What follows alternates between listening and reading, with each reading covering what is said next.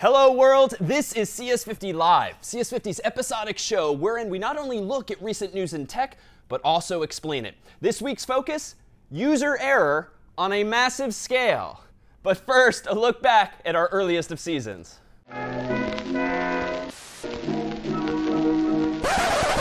Hello world, this is CS50 Live. I'm Ramon Galvan, filling in today for David, who's lost his voice. Today he'll be the Andy Richter to my Conan O'Brien.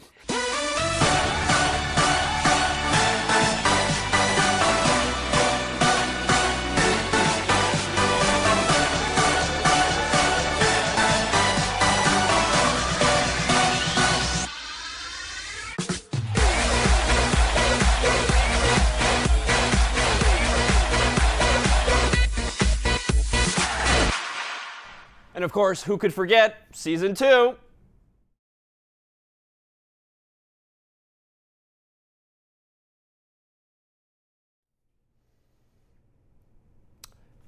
CS50 Live first looks today at GitLab. GitLab is a popular source code hosting site, much like GitHub.com, that developers can use in order to store their code centrally in order to version control it, save multiple copies, as well as share it with other users.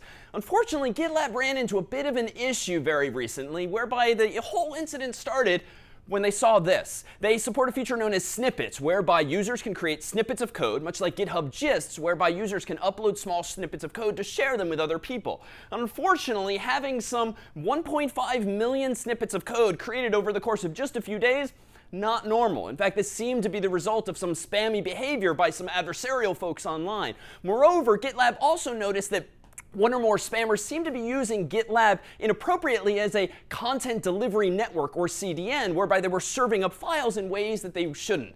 Now, unfortunately, these kinds of attacks resulted in a bit of a ripple effect on their back-end databases. Particularly, GitLab posted the following: "We are experiencing issues with our production database and are working to recover." Now, unfortunately, just minutes later did they post, "We accidentally deleted production data and might have to restore from backup." Now, what exactly happened? Well, it's quite common for databases to be replicated from one to another so that you have a primary and a secondary, the latter of which is a backup of the former in real time.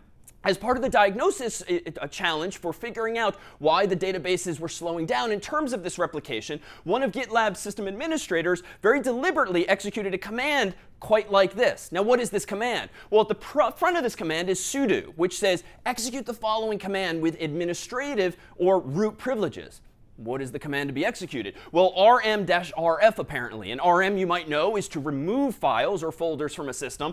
-r, though, means recursively. Delete the following thing recursively so that any directories inside of that also get deleted. And unfortunately, the f in -rf means forcibly, which means don't even prompt the human to confirm or deny that he or she wants to do this. Now, the system administrator meant to execute this command deliberately on their secondary database, db2.cluster.gitlab.com, so that they could resume then the replication from their primary to their secondary database.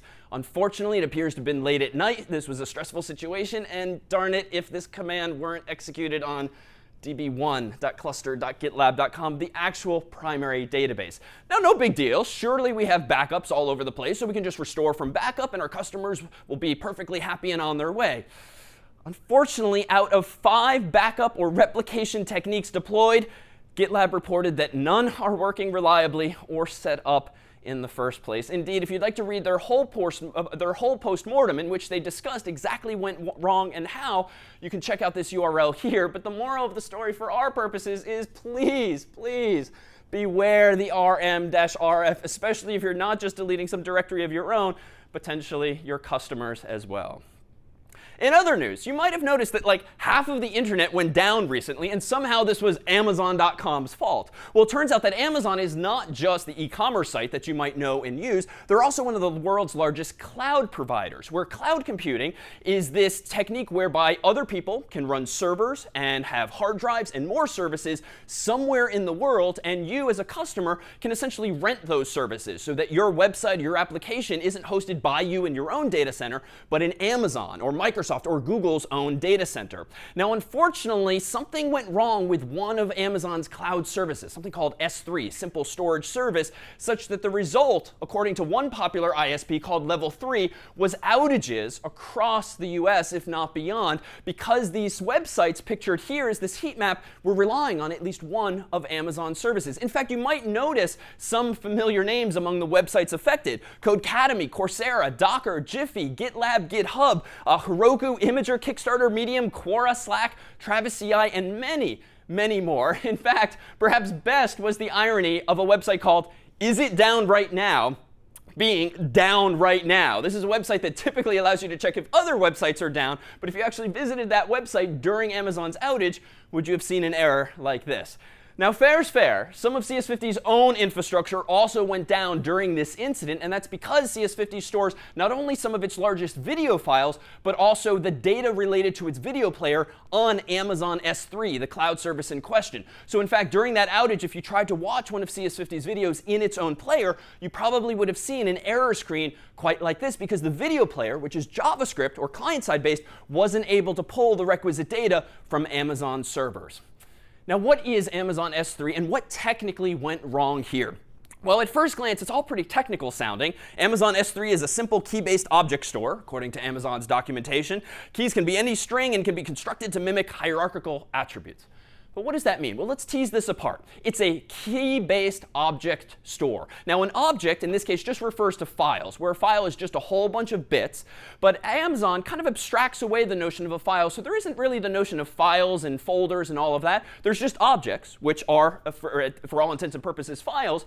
But they are accessible via keys, which typically are strings, much like in a hash table, if familiar. You access some value by way of some unique key. So for instance, in CS50, we posted this first video from fall 2016 at this URL here. It's an MP4, which is a video file. Now, it turns out that the video file actually lives on a server that's similarly named, but notice what's in it: cdn.cs50.net.s3.amazonaws.com, which is to say that indeed within CS50's own CDN, content delivery network, does the data itself come from Amazon. Now, what about the key that uniquely identifies our objects or videos or other files? Well, this string here, with slashes and words and so forth, looks like a file inside of a bunch of folders. But that's fine to think about it that way. But it really is just a unique string that resembles a file path. We've adopted a scheme whereby it looks like these are folders simply because it keeps our data nicely hierarchical. So what went wrong, and what did users see? Well, if you visited Amazon's status page on the day in question, or the days prior to the days in question, you would have seen beautiful green check marks from February 27th on back, whereby all was well. Green check means good for the S3 storage service. Unfortunately, on February 28th, did this thing rear its head, and suffice it to say, red icon bad. In fact, in this case, it means like half of the internet would appear to be down. Now, you can read more on the details of this story, but let's take a look at a few of the key moments. At 2:37 p.m. Eastern time on February 28th, did Amazon report this: we can confirm high error rates for requests made to S3 in the US East 1 region. We've identified the issue and are working to restore normal operations. Well, what does that mean? Well, US East 1 region is simply one of Amazon's data centers. Like a lot of cloud providers, they have data centers, buildings with lots of servers, lots of hard drives, and more all over the world. And US East 1 happens to be one of the most popular. It's physically located in Northern Virginia in the United States. And because CS50 isn't all that far away in Cambridge, Massachusetts, much of our assets live in US East 1 by choice. In fact, it's a trade-off.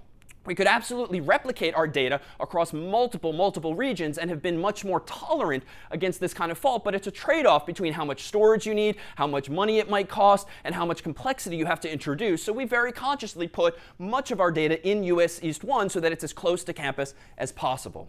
Now, Amazon explained that the reason S3 became inaccessible, and in turn so many of these customers, CS50 among them, went offline, was as follows.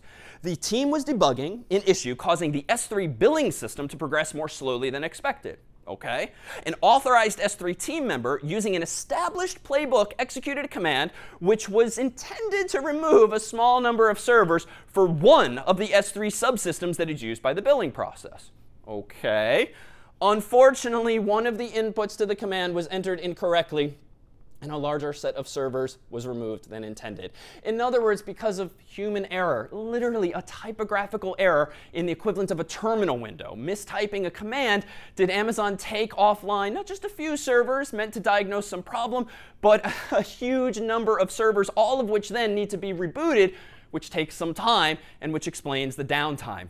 You know, in the real world, this might be like if Amazon were hungry for a little bit of chocolate and so went over to the chocolate serving station and picked up this here X-Acto knife and just wanted to take a tiny little piece of the internet offline so as to enjoy some chocolate. And so you might just take off a little corner like this. And, that's a good server. But that's not what Amazon, in fact, did. Amazon, because of a mistyped command for which apparently there was not a sufficient prompting process to say, human, are you sure you want to take down all of these servers? Amazon effectively took out this here saw, turned it on,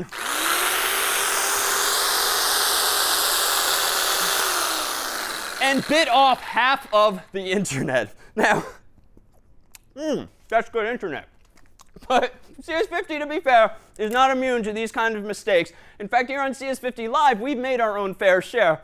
In fact, why don't we take a look now at some of CS50 Live's own outtakes. Hello, world. This is CS50 Live. So if you see me trip, if you see me misspeak, if you see me screw up, all of that is happening literally right now in Cambridge, Massachusetts. Oh, hi, world. Drum roll per second. Pause the video if you'd like. Book redder. Hey, but it is Mark Zuckerberg's favorite patent to protect our nuclear missile. Keeping an eye, as usual, Google itself goggles. Good episode for you. It's actually quite fine. It ends, and whom you may recall, head to this, you are here. This is CS50.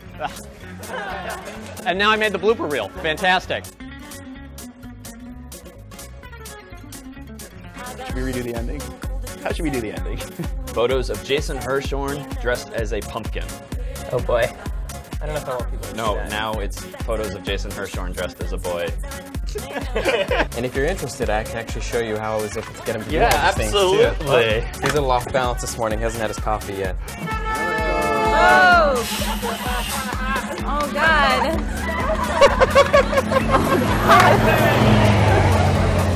From where's he from? Right where my arm is, you can see like the white character. There's the pole. And they don't know that it's just one character. Oh.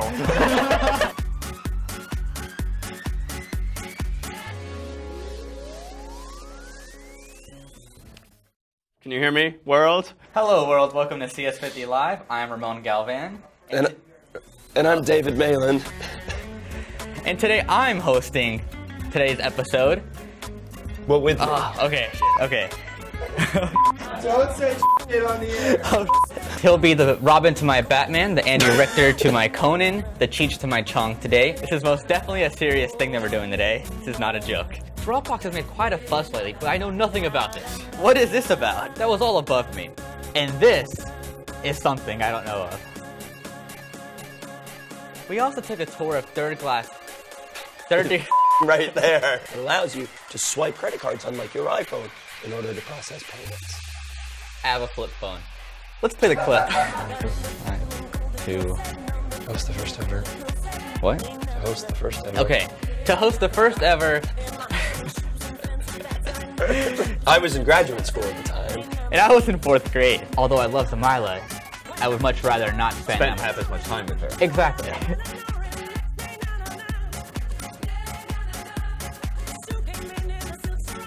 Come on out, Zamila. This was CS50, and this was terrifying. This is terrifying. Made a nice little sizzle reel to kind of encapsulate the debauchery that took place. I love you. Aw. I love you. Unlike David, who circles you.